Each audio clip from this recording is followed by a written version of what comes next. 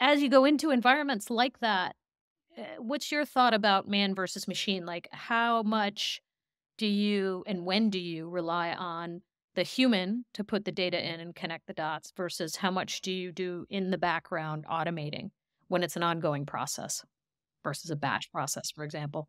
Yeah, no, I think that question applies to a lot, right, of what we're particularly seeing now.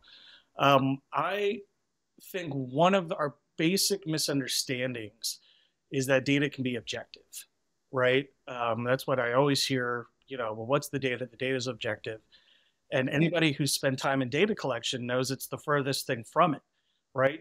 We're making very subjective assumptions of what data we need, what type of data, how to collect it, how to analyze it at each step of the way, right? Gigantic subjective guesses are being made.